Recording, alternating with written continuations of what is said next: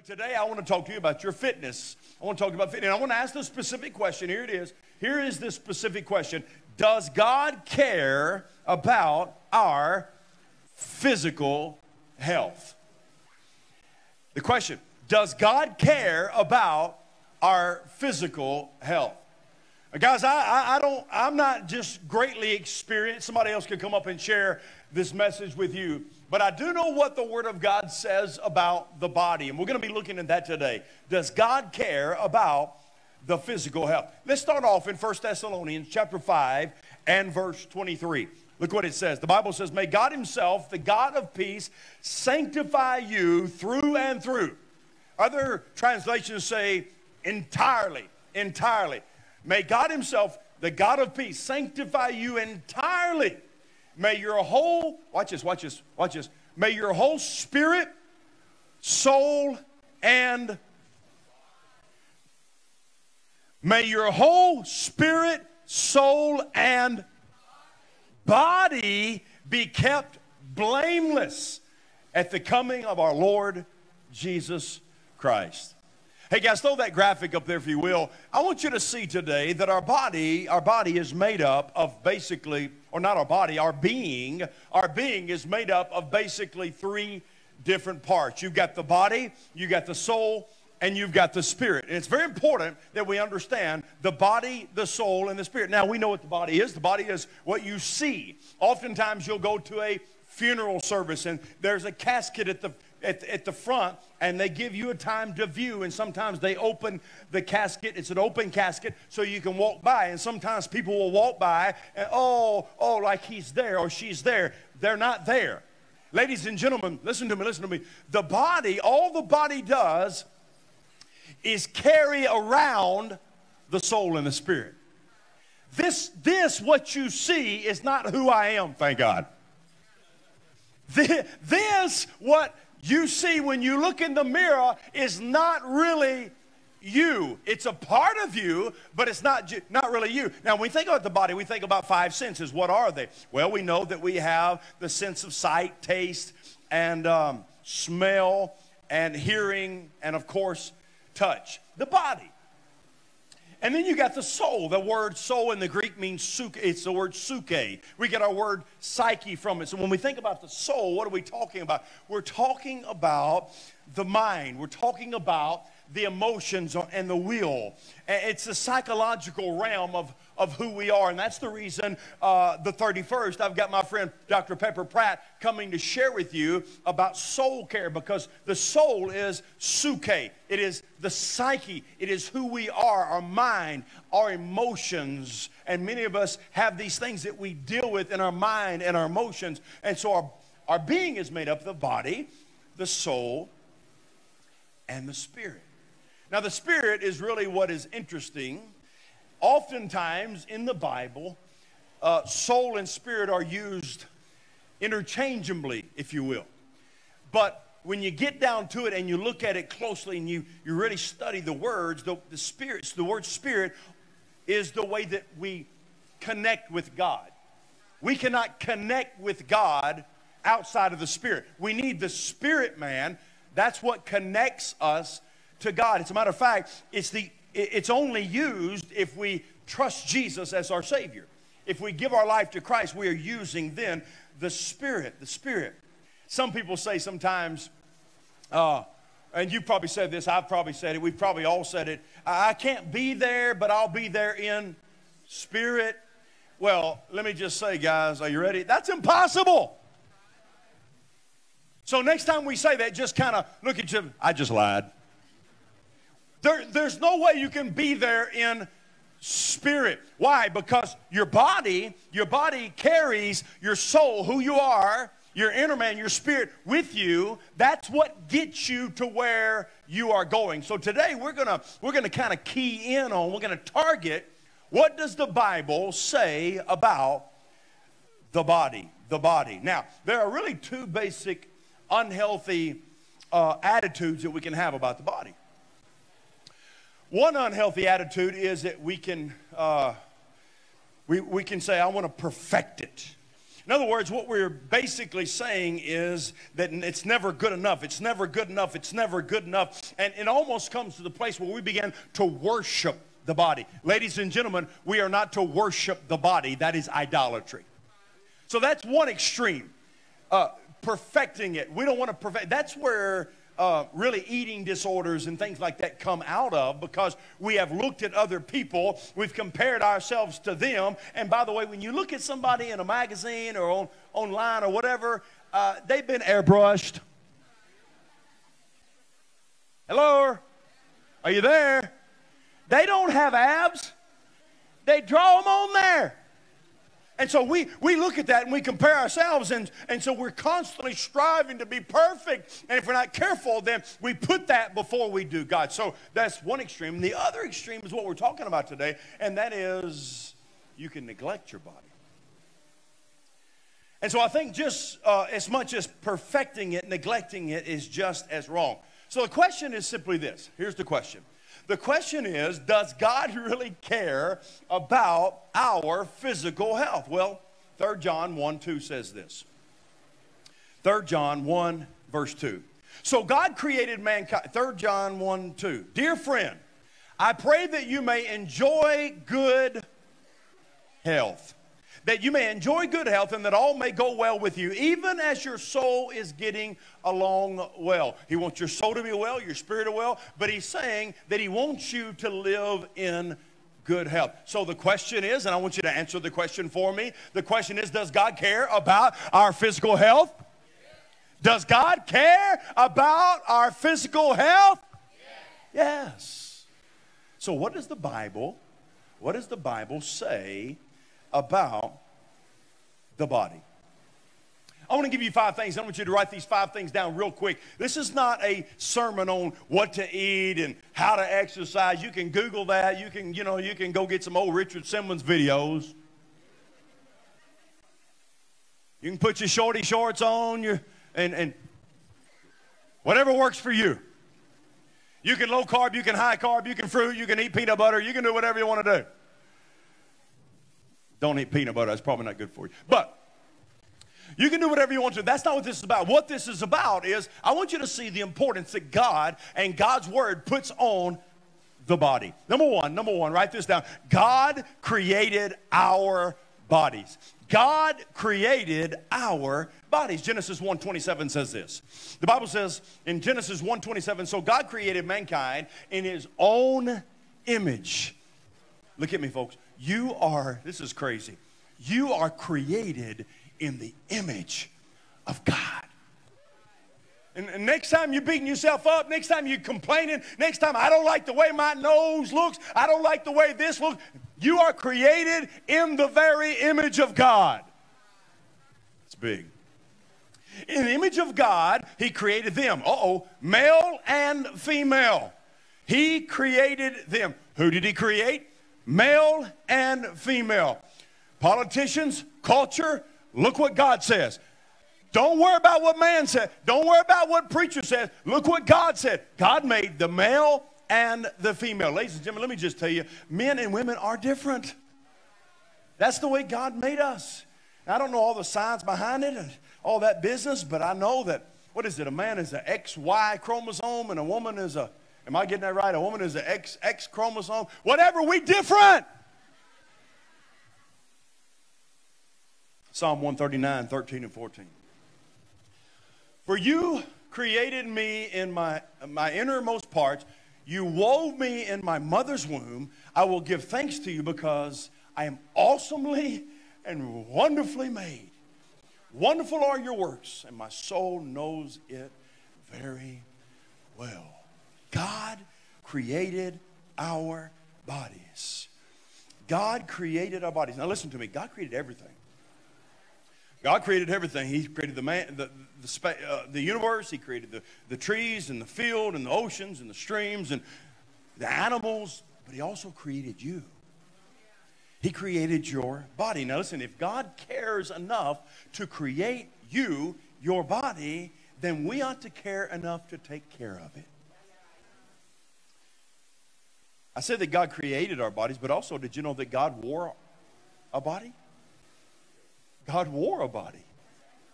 I mean, he came, we just went through the Christmas season. What's the Christmas season all about? It's about the birth of God. It's about the birth of Jesus Christ, who was God in the flesh. And we read about him being born of a virgin and coming into this world. But Jesus was born. God was born, and he lived in a human body. John 1:14 says this. Matter of fact, if you're reading with us through the New Testament, maybe John 1 was yesterday, I can't remember, but the Bible says, and the Word became flesh. The Word, now these are all caps, but this is capitalized, W. Why? Because the Word is Jesus. The Word, Jesus, became flesh and dwelt among us as we saw his glory, glory of the only Son from the Father, full of grace and truth. Jesus Christ put on a body. God created our bodies. Ladies and gentlemen, listen to me. If God created it, that means God cares about it. If God cares about it, then so should we. Number two, write this down. Number two, our bodies belong to God. Our bodies belong to God. My body is not my property. It's his. It doesn't belong to me. I don't own my body. It belongs to God. What do you mean? 1 Corinthians 6:19 and 20. The Bible says, do you not know that your bodies are temples of the Holy Spirit who is in you, whom you have received from God? You are not your own. You're not your own. You were bought at a price. He bought your body. You belong. Now listen, I want you to hear what I'm saying. We got a good crowd in this service, and I know that in the crowd this size, there's no doubt that many of you have not yet come to know Christ as Savior. You've not given your life to Jesus. So I want you to understand, most of this message in the beginning, all the way to the end, is really presented to those of you that are already Christians. But hang on. If you don't know Jesus, hang on to the end, because I got some good news for you as well. But here's the deal. Our bodies belong, if you're a child of God, your body belongs to God. To God. It's not yours, it's God's. It's not mine, it's God's. Now today in our society, we've kind of done the same thing that the Greek philosophers did way back thousands of years ago. When I'm talking about the Greek philosophers, I'm talking about Aristotle and Socrates and Plato and those guys, you know. Thousands of years ago, they believed in dualism. And a part of dualism included the idea that your mind or your soul and your spirit were important. Remember the graph, you got the body, the soul, and the spirit. They believed that the spirit and the soul were super, super important, but the body, not so much. As a matter of fact, they believed that the body was evil, so it didn't really matter what you did to it. It didn't matter if you messed it up. It didn't matter if you wore it out. It didn't matter if you didn't take care of it. It just didn't matter because the body wasn't important. Have you noticed that in the church in 2021, 2020, 2019, 1985, you can go back as far as you want to, very few preachers, I don't know if you've ever heard a sermon on this subject. Very few people talk about the importance of the body. Let me tell you something, friend. The body is just as much a part of you as your soul and your spirit. Why? Because your body carries your soul and your spirit everywhere it goes. But we don't talk about it much. We don't deal with it. And I just want to be honest with you. I want God to get glory with my body, and as your pastor, I want to do better and take better care of my body. Why? And I'll get to this in later, but I want to live a long time so I can preach a long time about Jesus. Amen? And so I want to tell you, as your pastor, I want to do the very best that I can with my body to take care of it and live as healthy as I possibly can. I got a lot of work to do. But I want to be as healthy as I can. But also as your pastor, I want you to be as healthy as you possibly can. I want you to take care of your body as best you can. Not just so you look better. Not just so you'll feel better and live longer. Now, there's nothing wrong with that. Those are good motivations. There's nothing wrong with wanting to look better and feel better and live longer. Nothing wrong with that. But you know why I want to take care of this body? I'll tell you why. Because it doesn't belong to me. It's on loan from God. I want to do it to glorify my Father in heaven. Number 3, write this down. We're talking about what the Bible says about the body. Number 3, God's Spirit lives in our bodies. Now, this is one of my favorite parts of the message. God's Spirit lives inside of our bodies. Now, we've already read 1 Corinthians 6, 19 and 20, but let's look at it one more time. The Bible says, do you not know that your bodies are the temples of the Holy Spirit? Who is where? Come on, who is where? In you. Do you know that if you're a child of God, everywhere you go, guess what? The Holy Spirit of God goes with you. Wow. Look what the Bible says in another parallel passage.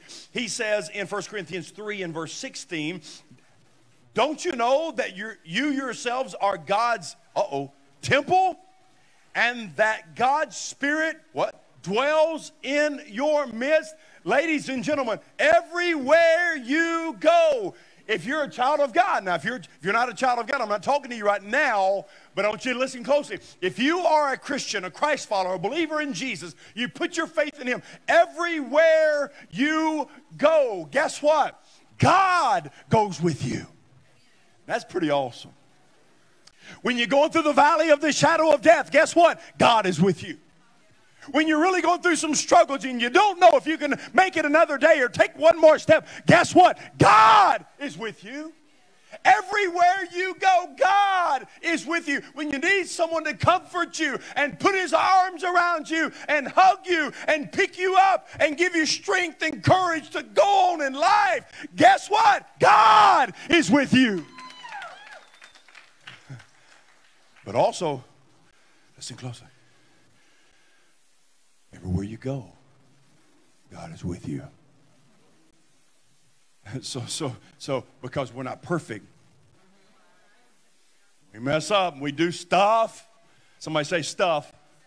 We call sin everything but sin. When we do stuff, when we do sin, when we rebel against God, when we think, oh, just one more time, let me just kind of step back in the old life. Let me step back into the old world. Let me just get back in here, get a little old pleasure for a moment. Guess what? You can't run from God. You can't hide God. You can't shake God off.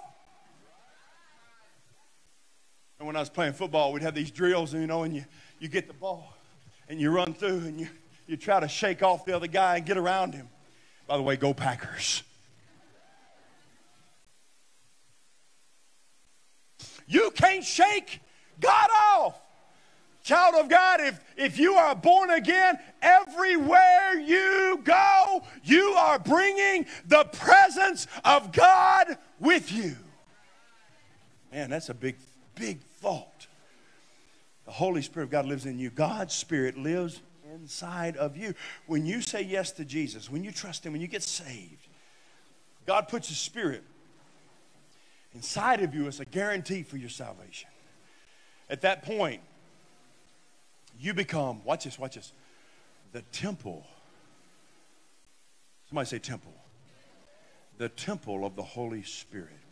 You become a residence of His love. Temple. Let me ask you a question. Next year about this time, you're driving out North Highland. So if you're going north on North Highland, you're gonna get out there close to this beautiful piece of property. And by this time next year, you're gonna look to your left, and it's gonna be a little pretty building out there. It's called Soulquest Church. And you drive it, and you look, and you're like, oh, that's my church. And then you look again, and there's some crazies with spray paint, spraying graffiti all over the building. Then the next thing you slow down a little bit, and you're like, I'm not seeing what I'm seeing, am I? And you look a little bit closer, and then they're starting to set the place on fire. What are you going to do? I should not have asked Soulquest Church that question. What are you going to do? Bust them up. Take care of some business.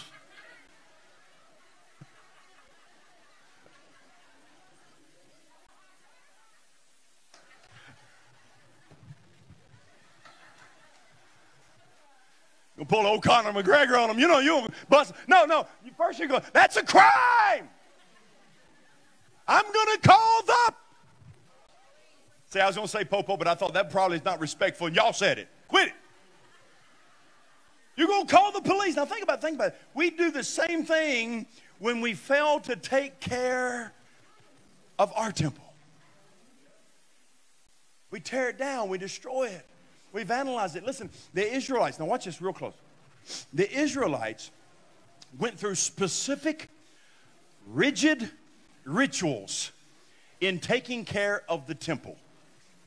You know the temple. I don't know if you've studied much about the temple, but the temple, man, it was precise. It had everything in place. It was clean. It was sparkling. It was beautiful. I mean, they took care of the temple. Inside the temple, why? Because inside the temple, in the inner room, and they call it the Holy of Holies, that's where the presence of God resided.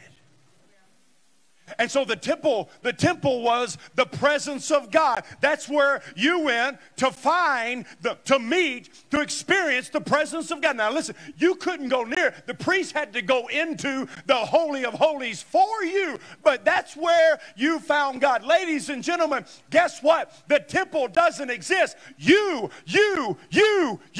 me, we are the temple today of the Spirit of Almighty God. And if they took care of the temple the way that they did, I want you to understand it was made of gold, it was beautiful, it was sparkling, it was perfect. But I want you to know our bodies are far more valuable than any temple made of gold. Why? Because we have been formed and made in the very image of God. So we need to take care of what God has given us. The Spirit of God lives inside of us. If you had $1 million racehorse, I almost ask what you would do, but I know this church, I'd pawn it. Even if I could only get $250K, I'd be, no. What, if you had $1 million racehorse, how would you take it? I'll tell you how you take care of it. Feed it good and right. You would exercise it, you would run it, you would prepare it for the next race. And I tell you, folks, we are far more valuable to God than $1 million racehorse. Once again, we were and have been created in the very image of God. Christ lives inside of us. Therefore, we need to take care of the temple. And then, number four, God expects us to steward our bodies. Now, that word steward means to manage or to take care of our bodies. Now, I want to just say right now, I said it earlier on, I'll just repeat it. I'm no expert. I am no expert. I am no expert. I am no expert.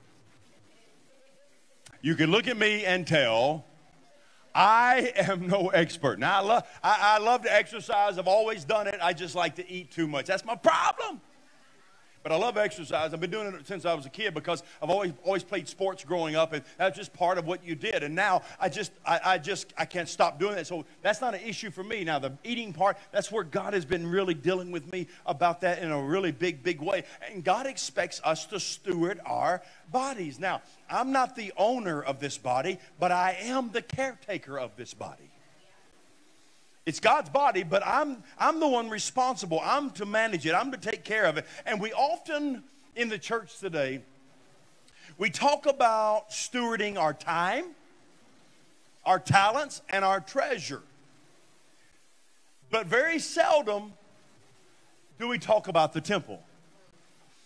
That's why we're here today, because that's what we're talking about. You know, I've read Romans chapter 12, verses 1 and 2, specifically Romans 12:1. Go ahead and throw that on the screen, guys. I've read this verse. Matter of fact, when I first got saved, my pastor and my youth pastor, they just drove it into us. Memorize Scripture, memorize Scripture, memorize. We need to get back to that. And so this was the very first verse that I ever memorized, ever. And I've read through it 1,000 times, and I never really it never really jumped off the page at me about what I'm about to share with you until this past week. Look what it says. Therefore, I urge you, brothers and sisters, in view of God's mercy, to offer your soul, to offer your spirit. Whoa. Therefore, I urge you, brothers and sisters, in view of God's mercy, to offer your bodies. Offer your bodies as a living sacrifice, holy and pleasing to God. This is your true and proper worship. What is he saying in this passage? Taking care of your temple that God has given you to manage. Taking care of your temple that God has given you to be the caretaker of. Listen to me. When you do take care of the temple, it is, watch this. Have you ever thought about it? It is an act of worship. I mean, we want to take care of the mind. We want to take care of the emotions. We want to really take care of the inner spiritual man. But we sometimes forget about the body. Romans 12:1 says to take care of the body. And when you do, and as you do, you're worshiping King Jesus. Wow, that's pretty strong. What are some benefits of taking care of the temple? Well, when you exercise, I don't know a lot about it, but I know some about it. And I've learned a lot this week by talking to some of my friends. By the way, did any of y'all see our videos this week? If you haven't seen them, go back and look at those. Even my brother Mark on the front row came through for me last night. Learned some stuff from him last night, so I had to Google it just to make sure he was right. He was right. I'll get there in a minute. But exercise, number one, reduces stress. Anybody been stressed? When you stress, you need to run. Exercise reduces stress. Now, I don't have to tell you, but we are living in a day, and thanks to 2020, we are seeing more depression and anxiety than maybe we've ever seen.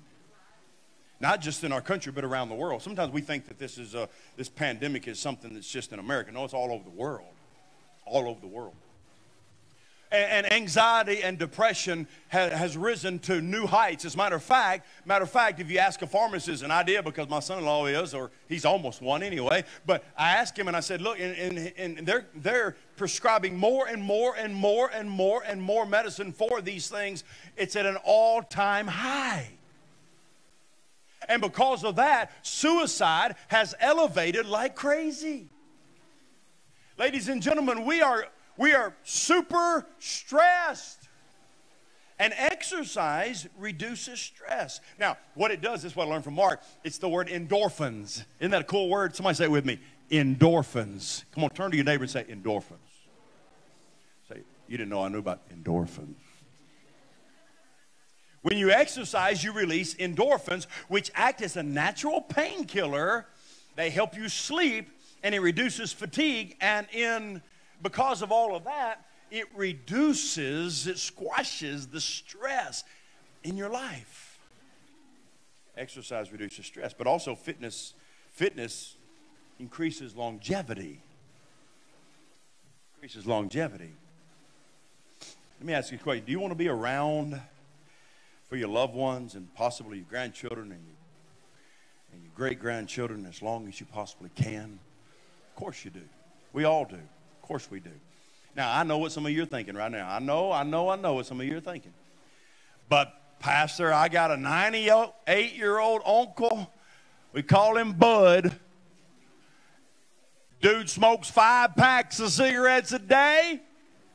Eats fried chicken every day and 5 scrambled eggs with a Velveeta cheese mixed in every single morning. Well, Uncle Bud is an outlier. Uncle Bud is not the norm. What's the norm? Well, every study shows that people who are sedentary have a greater risk of hypertension, high blood pressure, diabetes, stroke, heart disease, the list goes on and on. Those who take care of their bodies have a lower heart rate and they live longer on the average. And for me, let me just make things personal. for me. For me, I said last week or week before, I don't know, a few weeks ago, I said, I'm going to preach. Remember that? You're going to have to rip the microphone out of my hand. I want to preach as long as I can. But I don't want to be up here rambling. I want to take care of myself to the very best of my ability. I want to preach as long as I can. Why? So I can continue to tell you and everybody that I come in contact with and all of Jackson and West Tennessee and America and the world that God loves you, that Jesus died for you, that he came up out of the grave the third day, and you can be saved. I want to live. I'm ready to die. I'm ready. But I want to live as long as I can. Get the message of Christ out. You see, exercise helps with longevity. Well, it also reduces the risk of cancer. You can read about all this stuff. You probably heard all this. Colon cancer, breast cancer, uterine cancer, lung cancer. All of these things are reduced when you take care of your temple. There's one last thing I want you to see. Talking about the body. What does the Bible have to say about the body? It says, last but not least, God will, we just sang about this, God will resurrect our bodies after we die. Look what the Bible says in 1 Corinthians 6:14. By his power, God raised the Lord from the dead. And he will raise us also. The body. God will resurrect our bodies after we die. God never wastes anything. Right now, child of God, I'm talking to children of God, Christ followers. Right now, child of God, you're living in version 1.0.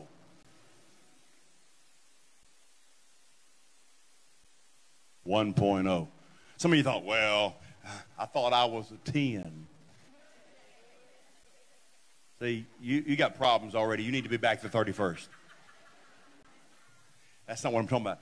You're living right now in version 1.0. But when you get your brand new body, and you will as a child of God, you're going to be in version 2.0. You see, right now we're in version 1.0, but you will get your new body. What will it look like? Well, that's a good question. I'm not exactly sure, but I know it's going to be a whole lot better than this one. And I'm going to welcome it. I'm going to welcome the new body, aren't you? Somebody say amen. I'm going to welcome it. I mean, now we got bodies, you know, I got this weird shaped body. You know, my wife makes fun of me. She said, where'd your butt go? I said, right here. You know, I got two little skinny legs, little big butt, big old belly, big broads. You know, I'm messed up. But when I get 2.0, I'm going to look good. When you get 2.0, guess what? You're going to look good. So what is 2.0 going to look? I don't know, but it's going to be a whole lot better than what we got right now. Thank God. Somebody say, thank God. We do have a clue. Actually, in the Bible, we have two clues. When Jesus came up out of the tomb, the Bible says he walked around Jerusalem for about 40 days after his resurrection. During that time, he saw multiple groups of people, different times, including one event where 500 plus people saw him. And what's interesting is they recognized him. Now, he wasn't in 1.0, he was in 2.0. He was in 1.0 before he died. And then after he rose again, now he's in 2.0. He's in the newest version. By the way, let me tell you, some of y'all trying to bypass the 1.0 and go ahead and jump to the 2.0 into 1.0. I know because I've seen it. Y'all done downloaded that app. Some of you ain't laughing. You the one doing it. You know that app you download and you put your face in front of it and it makes you look better than you really look. You know that one. You know it airbrushes your face. It takes all your wrinkles out. It sucks.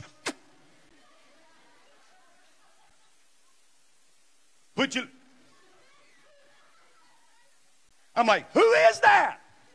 They come to soul. I never say, and oh, that's who. Well, yeah, I know. So anyway, some of y'all trying to jump ahead, but we are going to get a 2.0 version, and it's going to be good. It's going to be good. So we got one clue. Jesus, watch this. Jesus gives us the first clue. And then, if you remember, Jesus took his crew, his posse. You know, I'm talking about the three amigos, you know, Peter, James, and John up on the mountain with him. And when they got up on the mountain, they saw these two guys that were in version 2.0. It was Moses and Elijah. They came back, and now they are in this new body. And the Bible says that Peter, James, and John, they didn't have to say, hey, Jesus, who are those guys? You know what they said? They said, hey, there's Moses and Elijah. They recognized it. But they were in a brand new body. A brand new body. Have I read 1 Corinthians 6:14 yet? Let me give you another verse. By his power, I did read it. God raised the Lord from the dead, and he will raise us also. I'm not going to read this because of time, but I want you to write it down. 1 Corinthians 15:42 through 53. It gives you more detail about this very subject, how we're going to also be resurrected. We're going to also be resurrected. Ladies and gentlemen, there's one big difference between version 1.0 and version 2.0. Version 2.0 is going to be perfect. Version 2.0, glorified bodies. They are going to be perfect, without blemish, without pain, without sorrow. They will be perfect. But until that time, we don't try to be perfect because we're in danger of worshiping our bodies. But God said the body is important. You know, some of us need a fresh start with a mindset of how important the body is. Why?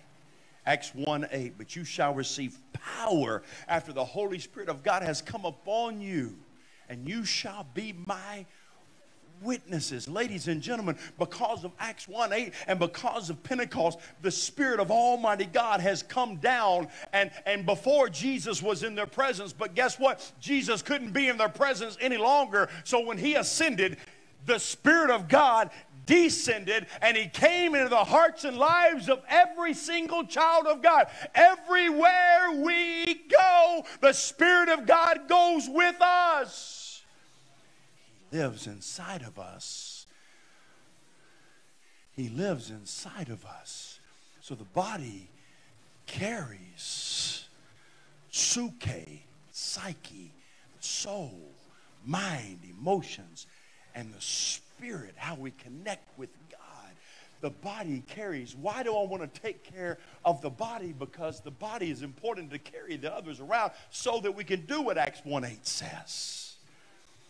Go into all the world, Jerusalem, Judea, Samaria, and the uttermost parts of the earth to preach Jesus. I close with this. I said earlier that this message predominantly, the whole message really was really geared. Madison, make your way on up if you don't mind. Was geared to the child of God. Because the child of God has the Spirit of God living inside of them. Therefore, we are the temple of the Holy Spirit. How do we become the temple of the Holy Spirit? There was a time and a place in our life where we said, Jesus, come into my life and save me. At that moment, the Spirit of God moved and made residence inside of our temple. Now, the question I have for you today is this. Have you invited Jesus to be the Lord of your life? Have you invited the presence of God to come and live inside of you? This morning in the first service, we had one that invited Jesus to come into the life, and the Spirit of God came and made residence in her being. See, where's the Holy Spirit of God right now, Ronnie? Well, he's in my heart. He's with me. If you're a child of God, He's with you. If you're not a child of God, He wants to be in you. And He wants to be with you. Come on, folks. Life's hard. Life's hard if you don't have the Spirit of God in you. Listen, it's hard either way if you're a Christian or not a Christian. Life's tough. Things happen. In 2020, so many people struggled. Even Christians struggle. I'm not saying Christians don't struggle. We do. But ultimately, we have the Spirit of God inside of us to help us through those difficult times. But if you're here today and you've never asked Christ into your life, sir, ma'am, young person, mom and dad, teenager, grandparent, whoever you are, if you've never asked Christ into your life, if you're watching live right now, listen to me. You can become the temple of the Holy Spirit of God. You can become the Holy of Holies. You can become the temple right now for the presence of God in your life. So that when you struggle and you go through the valley of the shadow of death, you're never by yourself. Never by yourself. He's always there with you. Always. Always. Always. Even when you're alone, you're never alone when Jesus lives in your heart. Have you ever asked Him to save you today? Have you? Have you? If you haven't, you can today. I want to ask you to bow your heads and close your eyes. Hey guys, thanks so much for watching today. We want to encourage you to go down and subscribe. Also, we want to ask you to prayerfully consider partnering with us to help us do whatever it takes to reach people far from God and to help them take their next step towards spiritual maturity. Listen guys, once again, thanks for watching today. And you can find out more about Soul Quest Church at soulquestchurch.com.